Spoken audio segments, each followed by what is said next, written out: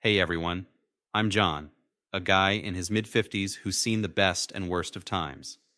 Before I dive into my story, please hit that like and subscribe button for more tales of life, loss, and the strength to keep going. Back in the day, I was at the top of my game in Atlanta, running a thriving business that seemed unstoppable. Life was sweet, especially after marrying Laura, who I met at the hospital where she worked as a nurse. We were quick to fall in love, and it wasn't long before our little family started to grow with the birth of our daughter, Lily. Laura, we've got everything we've ever wanted, I remember telling her one evening as we watched Lily play in the living room. Laura smiled, but her eyes were always wanting more. Yes, but there's always room for more, isn't there, John? That more soon turned into a monthly allowance of $30,000 after she decided to quit her job. I didn't mind at the time, I was making good money, and I wanted her to be happy. But as our bank accounts grew, so did Laura's taste for luxury. Meanwhile, Lily was growing up with everything she could ever ask for, but none of the discipline. Things took a turn when I was diagnosed with cancer. It hit me like a ton of bricks, not just physically, but financially too. The treatments were expensive, and I had to sell our second house to cover the costs. John, how could this happen to us? What about the money? What about Lily's school and our vacations? Laura's words stung more than the illness itself. I was struggling to stay afloat, both in my health and our finances, and the visits from Laura and Lily started to dwindle. One day, Laura came alone, her face cold and distant. "I need a new house, John, one that suits my needs," she demanded. I was aghast. "A new house? Laura, I'm fighting for my life here, and all you care about is a house?" She didn't even flinch. Weeks later, she returned, not to check on me, but to drop a bombshell. "John, Lily and I are leaving. We're moving in with someone who can provide for us now that you can't." Just like that, they were gone.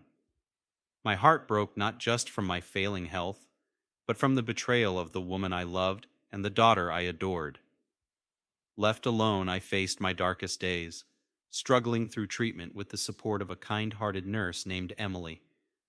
"John, you're not alone," Emily would say as she managed my medications and helped keep my spirits up. "You can get through this, and you'll be stronger for it." Thanks to Emily and her son James, who started helping out at my company, we began to turn things around.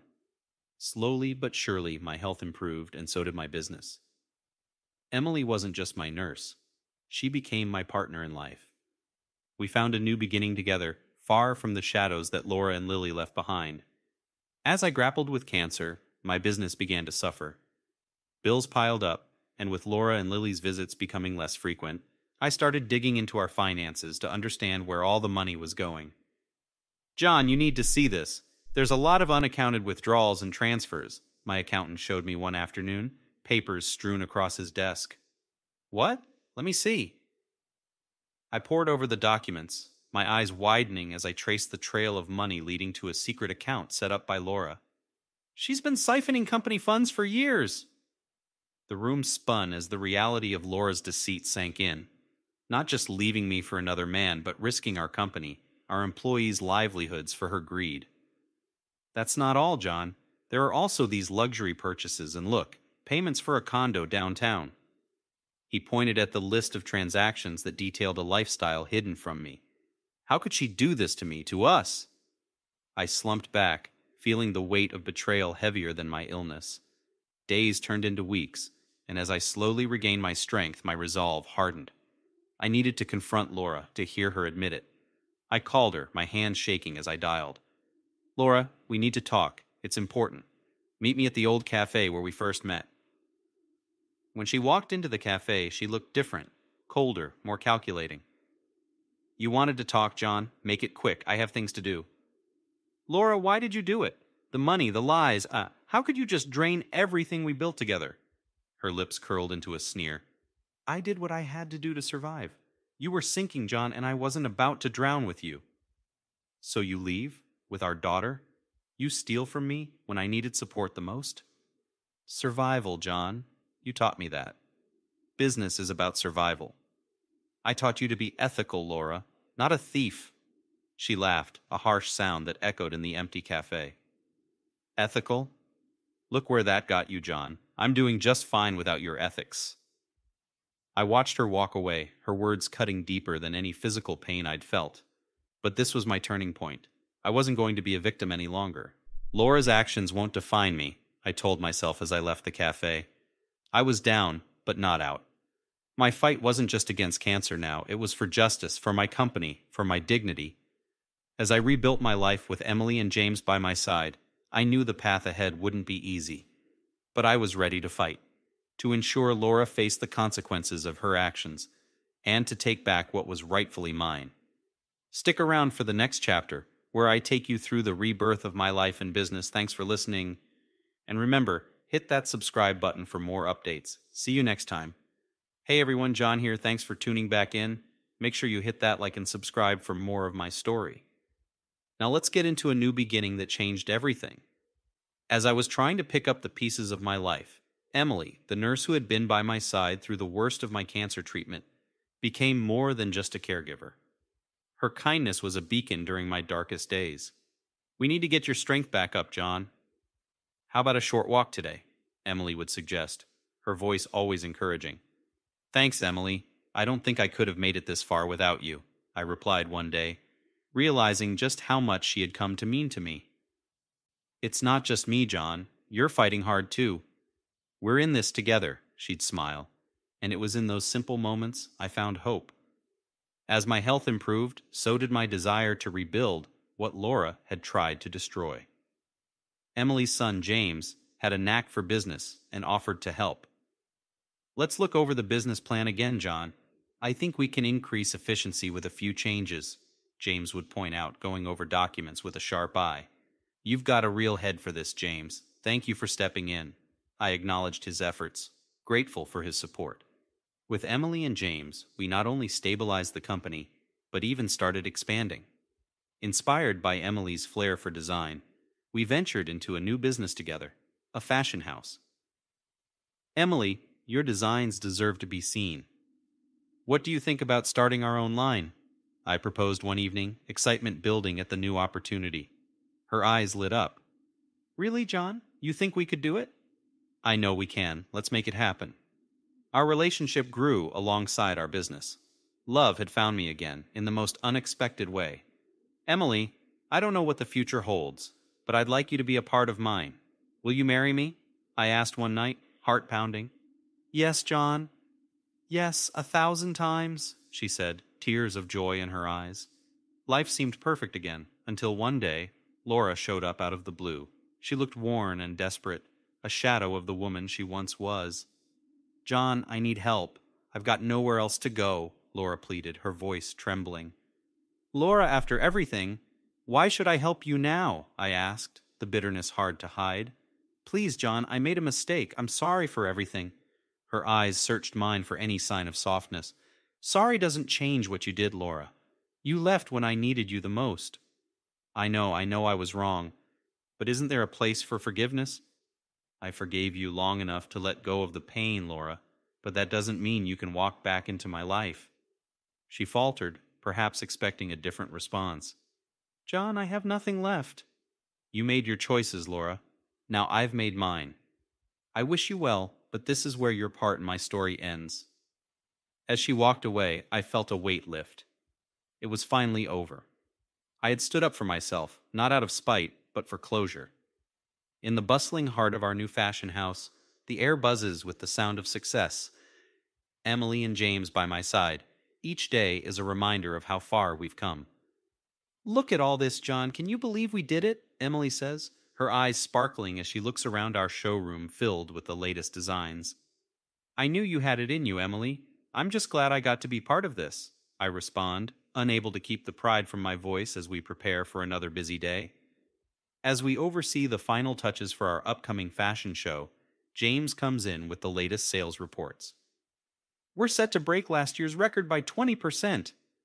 That's fantastic, James. Your strategies are really paying off, I compliment him, thrilled to see him thriving in a role he's grown so passionate about. In the midst of our success, I get a call that stops me in my tracks. It's from an old contact, someone who stayed in touch with Laura's side of things. Just thought you should know, John. Laura's hit rock bottom, lost her home, her latest relationship didn't last. She's been asking around for help. The news stirs a complex mix of emotions within me. There's a part of me that feels vindicated, knowing that Laura's choices led her here. But there's also a pang of sadness for the life we once shared and for the person I once believed she was. I appreciate the update, I tell the caller, my voice steady, but I'm focusing on the future now. Hanging up, I turn back to the vibrant scene before me. Emily adjusting a mannequin's dress, James discussing logistics on his phone. This is my world now. This is where my heart lies. Everything okay, John? Emily asks, noticing the momentary shift in my mood. Yeah, everything's perfect, I assure her, taking her hand. Let's get back to work. We've got a show to run. As we walk back to the flurry of activity, I reflect on my journey, the pain, the betrayal, and the healing. Fate dealt its hand, not just to me, but to Laura as well. In the end, we each face the consequences of our choices. And as I look ahead, surrounded by love and success, I know that focusing on what truly matters, Emily, James, and the life we've built together, is the only way forward. About my daughter, she avoided me because her mother behavior, but I always asked about her from distance and send her money. In the heart of our thriving fashion house, the buzz of activity never ceases. Today, as I walk through the bustling workspace with Emily by my side, we're surrounded by the vibrant energy of creativity and hard work, our dreams manifesting into reality. Can you believe how far we've come, Emily? I ask, my voice filled with wonder as we stop to admire a particularly stunning dress design.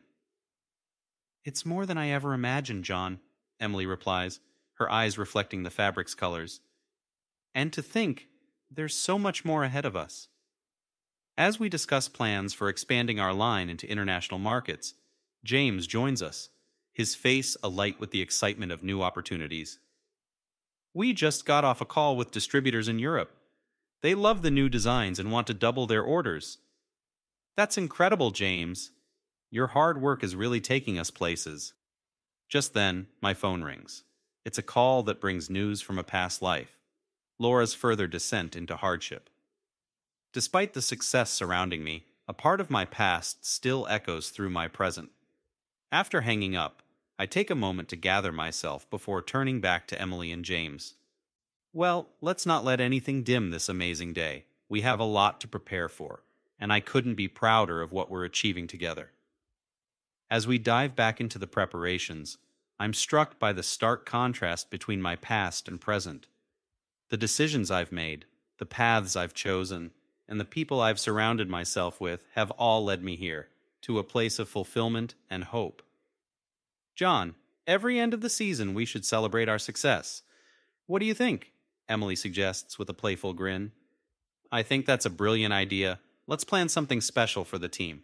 I agree, already imagining the celebration. Life, as I've learned, isn't just about the challenges we face, but how we rise above them. And as I look around at my new family and the success we've built together, I know I've found my place. I've turned a page, and this chapter is filled with nothing but gratitude and forward momentum. Thanks for sticking with me through this journey. Remember, no matter where you are, there's always a path to a better tomorrow. Don't forget to subscribe for more insights and stories.